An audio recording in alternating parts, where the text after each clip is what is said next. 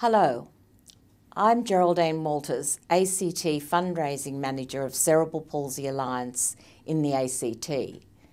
I have worked for this not-for-profit organisation for a period of 26 years, commencing as a recruitment officer for the Miss Australia Quest back in 1979 in Sydney.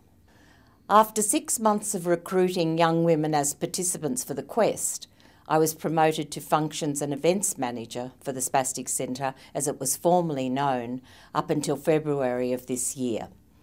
After relocating to the ACT in 1982, I was approached by the Spastic Centre management from Sydney head office to manage fundraising and the Miss Australia Awards in Canberra.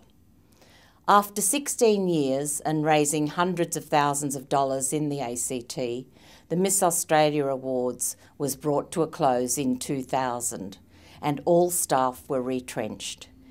In 2004, I was asked once again if I would return to the Spastic Centre to fundraise and to lift the profile of the organisation in Canberra. This time the fundraising was to be of a different nature, as the centre in Canberra was able to offer therapy services to children with cerebral palsy and their families. Before that, we had been a fundraising and referral centre to our Sydney headquarters. My role is to work with our major corporate sponsor, Clubs ACT, a group of 14 clubs coming together to form a partnership with Cerebral Palsy Alliance. Funding from the clubs has enabled Cerebral Palsy Alliance to offer therapy services in Canberra instead of families having to attend appointments in Sydney. This proved to be a huge cost saving and of great benefit to all concerned. The Clubs ACT partnership is now in its 11th year, with an agreement to run a further 2 years right through until 2013.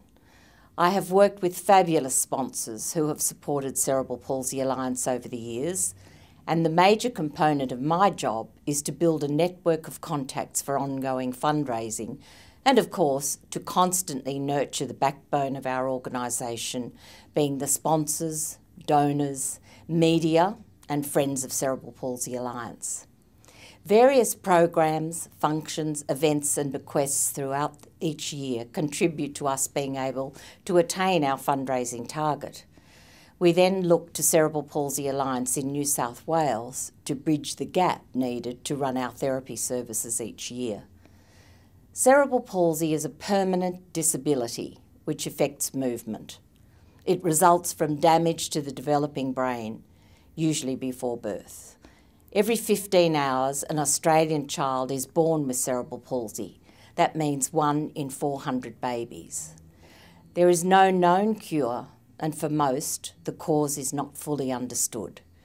Cerebral palsy is a lifelong condition, and its impact varies from person to person.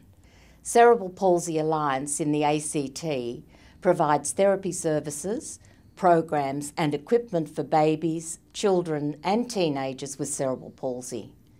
We are committed to assisting these individuals to enhance their quality of life and make the most of their participation in the community.